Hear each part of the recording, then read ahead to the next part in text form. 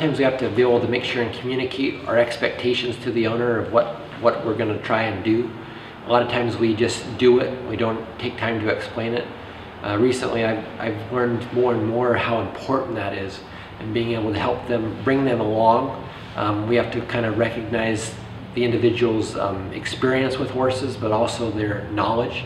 And so a lot of times we assume that they know certain things.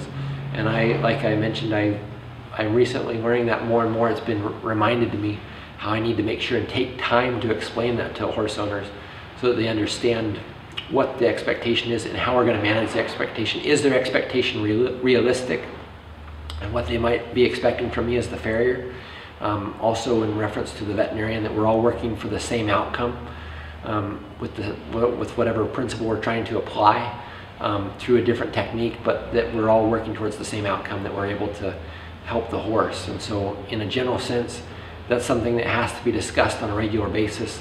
A couple different examples might be just in reference to the length or the duration of the shoeing interval. I think that's an important thing, that they understand that the horse should be done on a regular basis. That can be able to help. Also that they understand or define what correction means. A lot of times we have a misconception of what that word means, and they don't understand where they expect a change immediately, where we need to a lot of times say, hey, this is the expectation. It will take a little bit of time, or it's something that we're just going to constantly have to manage. That it's not something that's going to be a one-time fix, where you put on a certain type of shoe and it's a miracle, it's a cure-all. It doesn't quite work that way. And so again, we need to make sure, and I've learned that again, how important it is to be able to come back and explain that to the owner. Because of the experience you have where it didn't quite turn out the way you expected, or their expectation didn't quite turn out the same way. And so making sure that it's all on the same page.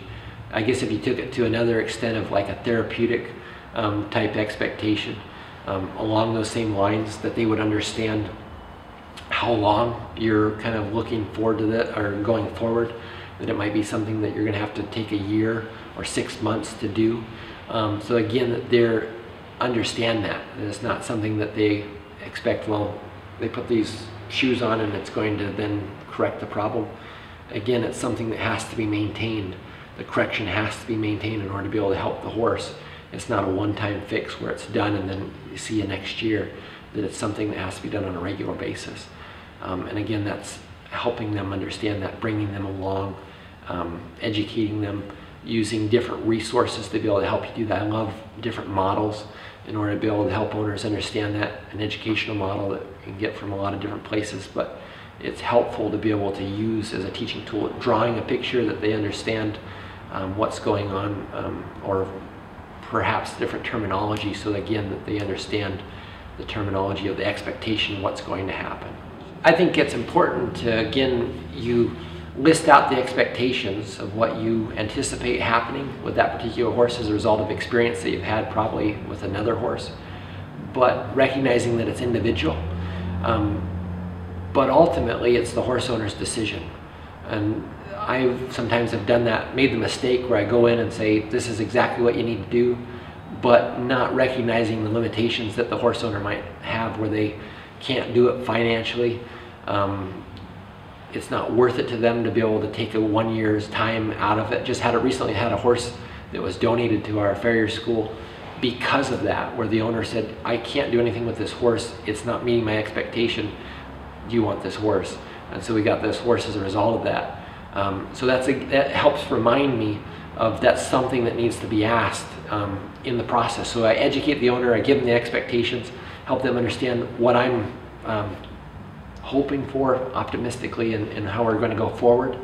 But ultimately, again, I ask, or stop and ask and say, what do you want to do? This is your horse. And sometimes I've had it where they'll go forward, they say, I don't care what the cost is. Cost isn't a problem, let's just do it. Other times I've had it where they pull back and they say, you know what, this horse isn't worth that to us. What are my other options? Or, so you have to kind of list it out, give them an option A or an option B, so that they understand, and again, let them make the decision.